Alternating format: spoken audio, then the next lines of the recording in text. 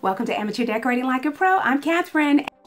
Guys, these eyeglass sculptures or spectacles are really hot right now. I've seen several of them priced as high as $85 and as low as $30. They come in all kinds of metals, bronze, cast iron, and even copper. There they are on top of this book on the bench at the bottom of this bed. Now, I have two techniques that I have used to make them, and it's around $6. So I think that I can share my Play-Doh technique as well as my air dry clay technique with you, and I think you'll be able to take this on. Now here are some supplies that you'll be able to pick up from the Dollar Tree. Some reader glasses or sunglasses. I suggest that you use the ones that have the wide lenses. And guys, you might have a Fred Sanford drawer full of old glasses and it's time to purge. The other items you'll find at the Dollar Tree are Mod Podge or Elmer's glue, and some of them have actual paintbrushes for crafts. Okay, start by removing the lenses and remove any tags or labels that are attached to your frames. Let me stress this, any wide frame will do. Now, first of all, this isn't pictured, but use the adhesive, the glue, or Mod Podge, whatever you're using, to glue the arms of the glasses in the position that you want them to be in. So just lightly brush it on. So this is how it works. You apply Mod Podge, then you apply Play-Doh. You apply more Mod Podge to the next area, and then more Play-Doh. Now you can apply a thin layer of Play-Doh or a thick layer of Play-Doh. That's up to you. Now this is my first eyeglass DIY. So I am actually using a small amount of the Play-Doh. It looks as if it's going to be about maybe 3/8 of an inch. That's what I am appearing to do here. So I didn't want you guys to be confused about the thickness of the Play-Doh. Now, if you recall from some of the pictures that I shared earlier, these sculptures are not smooth. They look as if they have been hammered. Now, I do get emails from teachers about projects for their kids, and I think this is a kid-friendly project, depending on what grade you're in. But I think this is really something fun to do, to have them bring in a pair of old glasses that belong to their parents, and then have them do this project. So it is best to add your Mod Podge as you go, you know, a little bit at a time, and then add your Play-Doh. And just remember, you want to cover the frame with Play-Doh, but if you don't get every single area and some of the frame maybe shows through a little, don't worry about it. This is going to be painted, and this is not intended to be a very smooth surface. It's supposed to look textured, carved, or even sculpted. I think you get the picture now. So by now you should be doing the math. You've got $1 glasses, a $1 container of Play-Doh. You've probably got a $1 container of the Mod Podge, and you picked up the paintbrushes too. That's $4. And if you run across some cheap acrylic paint, whether it is Walmart or Hobby Lobby, those are around about, what, $2? And then you get the 40% off coupon. Yep, you are knocking at about $6. That's how it's done. I am a dreamer, and I would love to have everyone watching this video share it with an elementary school teacher and or middle school teacher to get the kids involved in using their hands to create something. I'm going to attach a poll to this video, so you can tell me if you would recommend the Play-Doh project or the clay project to your kids' teacher. Let me know, and also leave me a comment. And I would love to have you as a subscriber to my channel. Thank you. Now, it only took about half of the cup of the Play-Doh to do this pair of glasses. And once it dried, which I did allow it to dry overnight, it cracked. Don't panic. That's what it does.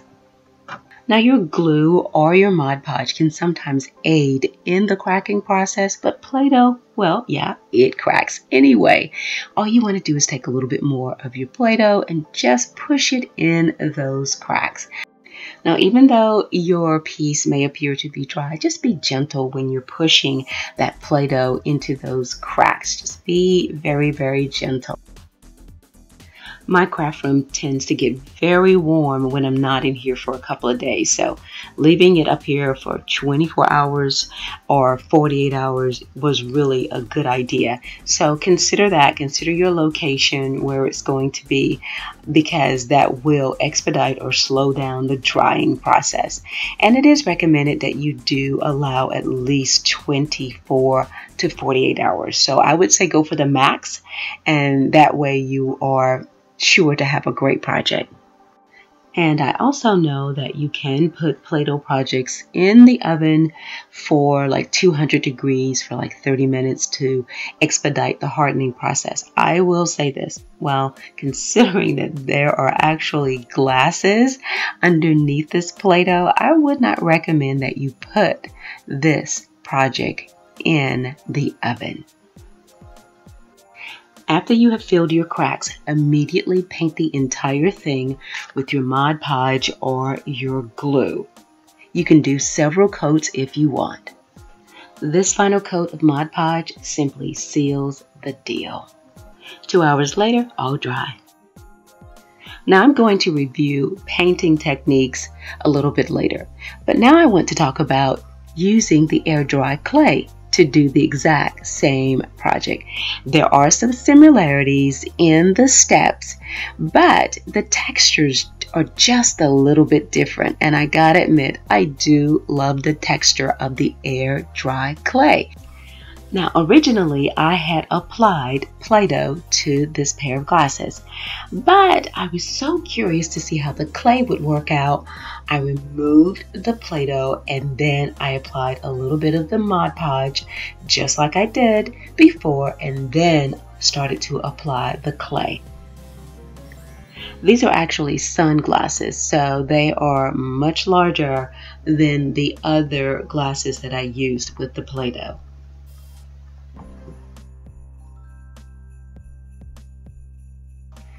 Now, art projects like this are so soothing and relaxing, and I think anyone would enjoy this. And again, another kid-friendly project, only this time you're working with clay. And this is not clay that you have to put into a kiln to dry. It's air dry, so it's not a huge mess or a prolonged period or even exposing someone to high heat temperatures. So I love this project.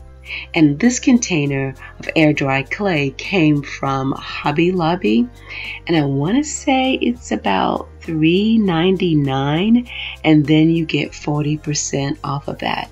So another huge bargain. I'll verify that price. It is $5.99, guys, and I had the coupon 40% off. That made it about $3.60 for this container. So looking at how much clay I'm using here, guys, I would venture to say if you're doing this in a classroom environment, you could probably get about 10 pair of glasses sculpted using this technique from one container. And that's the minimum. And I'm pretty sure you might be able to stretch that given the size of the glasses that you're using for your project. Now, I would venture to say that the clay is about 1/4 of an inch thick throughout, and I'm rolling it about the size of my pinky finger before I place it onto the glasses. And this is the first application of clay. Remember, like before, you may see cracks, and so you'll have to fill in those cracks with additional clay and Mod Podge. So you'll gain some additional thickness there.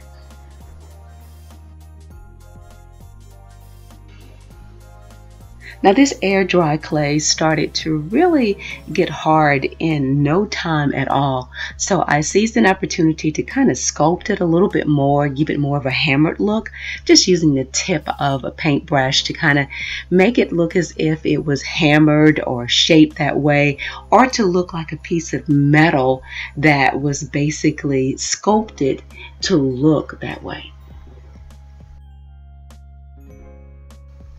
Now I know you guys are getting awfully relaxed just watching this, and can you imagine doing it yourself? It is so relaxing.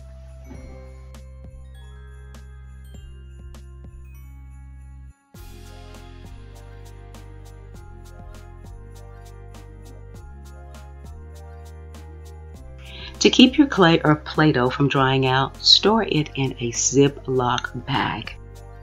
Now don't freak out, the clay will also crack. You know we have a solution for that as well. Add a few drops of water to a small amount of clay in a bowl, form a paste, and rub that pasty clay into the cracks of your glasses. Yeah, it's time to get your fingers dirty. You can also use a paintbrush if you don't want to use your finger. Now you see why the kids would love this project? It's a chance to get their hands dirty. Now even though I'm making repairs, I'm being careful how I hold my sculpture. I'm also being mindful of the fact that I've done a sculpted technique or on it where it doesn't look so smooth. So I'm really flowing with the texture of the glasses that I created with the paintbrush. The sculptures made from the air dry clay weigh about 1 1/4 pounds. The ones made of Play-Doh, well, you guessed it, they're as light as a feather.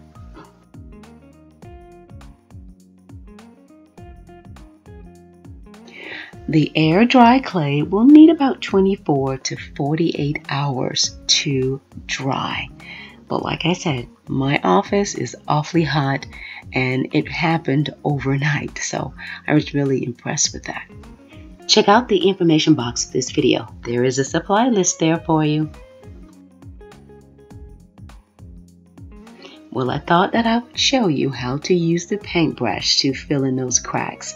For those of you who have nails and you don't really want to be that embedded in clay. Now Mod Podge, fabric stiffener, Elmer's glue, those are all one and the same when it comes to doing a project like this. And remember to apply your glue or Mod Podge immediately after you've made your repairs to the cracks. Now let's talk paint. And this is the finishing touch to all of it, guys. For the one made with Play-Doh, I decided to just use a simple metallic gold paint, and this is called Glorious Gold. You can buy it at Hobby Lobby. Doesn't it look great? Really, really pretty. And of course, 40% off. This Glorious Gold color has a gold leaf look to it. I love it. I applied 2 or 3 coats because I wanted it to look really pretty and finished. Now painting a project with a paintbrush keeps it kid friendly. I just would not recommend using spray paint around children. Here is my silver metallic spray paint. And of course, rose gold. I think this one is my absolute favorite. I purchased several cans of this rose gold paint from Michael's about a month or so ago. It is discontinued, guys. I think I purchased like 4 cans of it when she told me that. So I haven't seen it since, so I hope that you guys can still find it out there. Isn't it beautiful? This paint stands up to its label. It is a quick dry paint. You can bet that I have a pair of glasses, reading glasses, somewhere all over the house. But these are different. They're art. Place them on a table, place them on a bookshelf. No matter where you place them, they will add flair to your space. Isn't that gorgeous? That is like my favorite vignette of them all. You can stack them up, 1, 2, or 3. You can just have fun with this project. And again, it's kid friendly if you're using the paintbrush to paint on those acrylics. I hope you guys are inspired to create this simple project. If you're not a subscriber, please consider doing so today. And remember to turn on your notifications so you don't miss a single video. Thanks a lot for watching, and as always, stay in prayer and stay creative.